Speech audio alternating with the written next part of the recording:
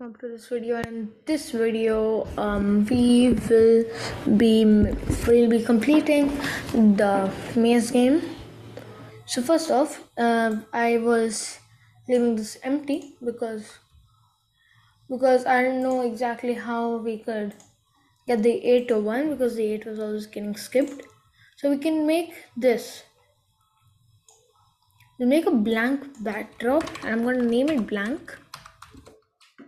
And then after I name it blank, so whenever if and the green flag is clicked, forever if get the equals operator blank. We're going to do backdrop name is equal to blank. Then it's going to switch the backdrop to maze 1. Fair enough. Now first let's get it to maze 8 because for testing purposes.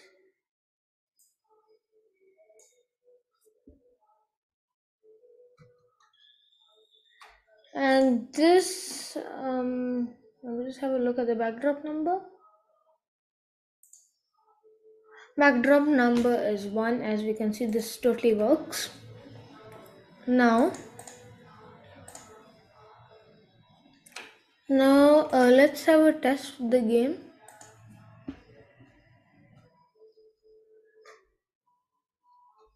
Controls are working perfectly.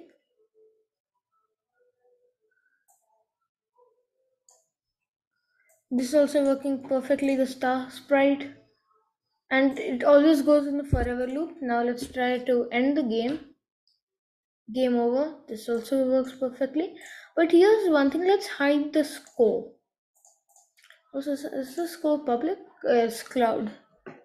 Now when I receive game over, hide variable score. Let's have a look.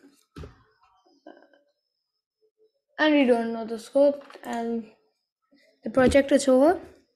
Thank you for watching the entire playlist, and I'll meet you in the next video with the Space Invaders. And here's another thing, the first guide of rationalnivesh is it is published now, and to get the guide for free, you can view my blog for some details like how to exactly get the guide, or you can just contact me on my email and I can give you the guide for free. Anyways, that's it for today's video. Like, share, subscribe with your friends, family, and even with others too. Thank you.